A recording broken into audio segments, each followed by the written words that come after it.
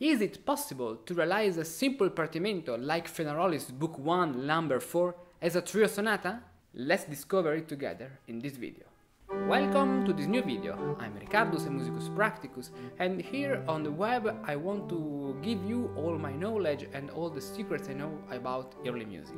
Partimento, composition, harmony, counterpoint and more. In this video we're gonna realize a simple partimento like Fenaroli's number 4 from the first book as a trio sonata in a more complicated way of that we usually realize it. Before starting, I invite you to subscribe to this channel if you want to see more videos, and let's start. So, how to do that? First of all, let's analyze the bass. The key is A minor, in a common time. This partimento starts with the chromatic bass line, that is the lamento bass. We call this section theme, because upon that we play the main theme of our trio sonata. All that is followed by a cadence in A minor.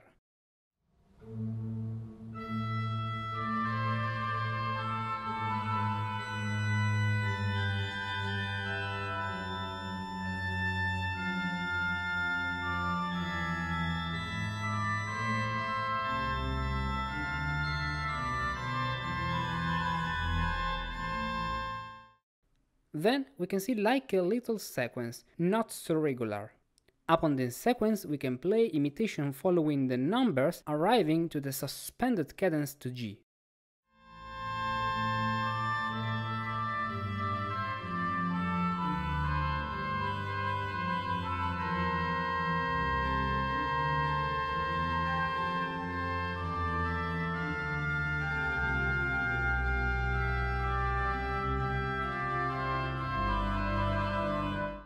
From that point, a little episode in C major starts. We can imitate with the two voices the 16th movement and play the cadence to C at the end of this section.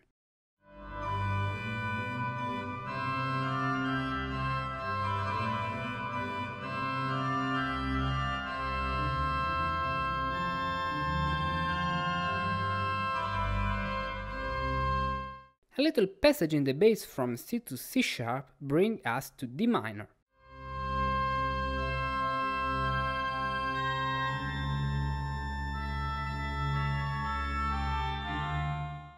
Then we find the lamento in D minor, so we can play the main theme, maybe inverting the two hands. The section concludes with the cadence to D minor.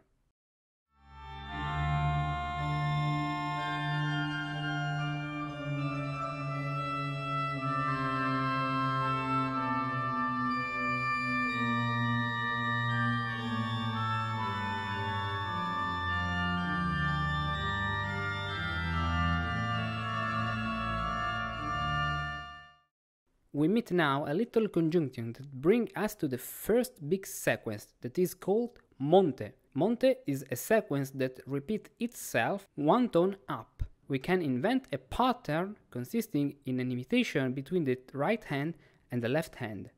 And then we repeat this pattern a tone up, as the Monte wants.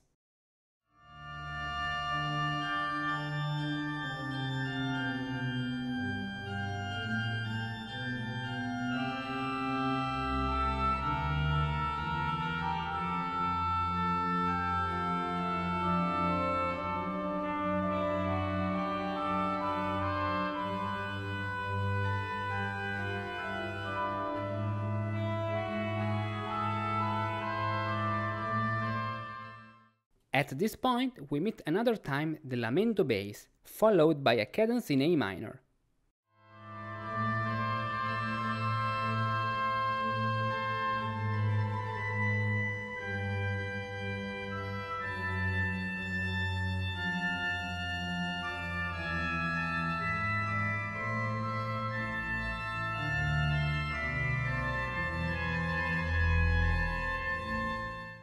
In the following section, the bass modulates to E minor, making a play between the tonic and the dominant. We realize this passage with imitation and a final cadence to E minor.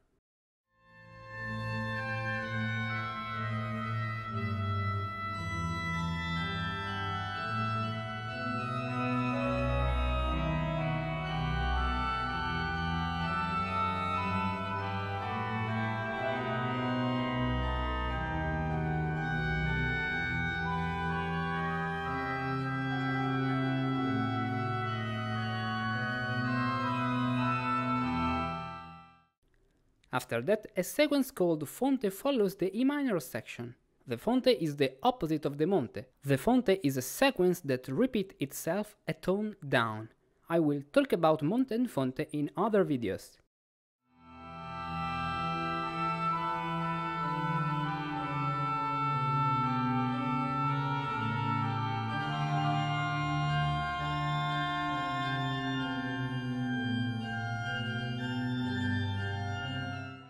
This bar in C major, thanks to the B flat, brings us to the following section that is another Monte. We can play this Monte inverting the two hands, then of what we did before, maybe adding also some diminutions.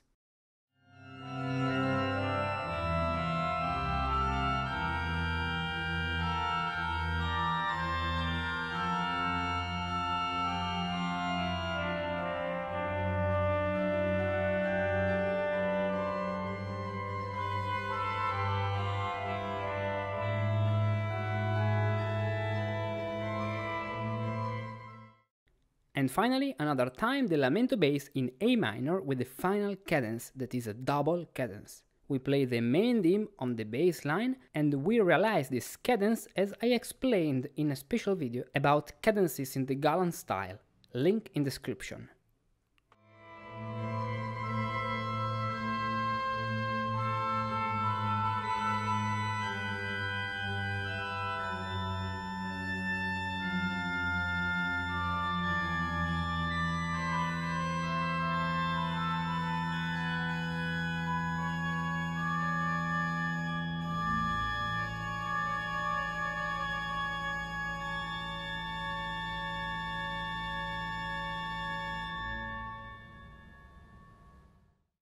Now let's write the realization of this Partimento and let's listen to it from the beginning.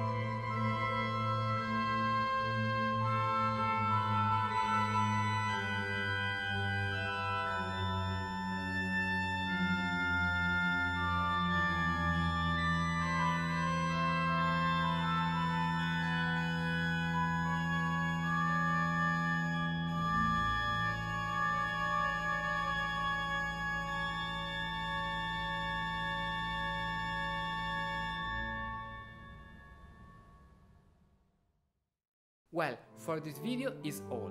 I want to give you for free my realization of this Partimento. You find the download link in the description. If you want to see more contents like that on my channel, I invite you to support my activity on my Patreon, because creating this video requires a lot of ideas, time, energy, and I'm very happy to do that for you. But by supporting me on Patreon, you can really help me, and you can have the access to many exclusive contents like improvisation elements, weekly exclusive videos about improvisation, and you can download all the didactic PDFs of all my videos, and more. Before greetings, I want to thank all those who are already supporting my project on Patreon. I'm really grateful to you. Thank you.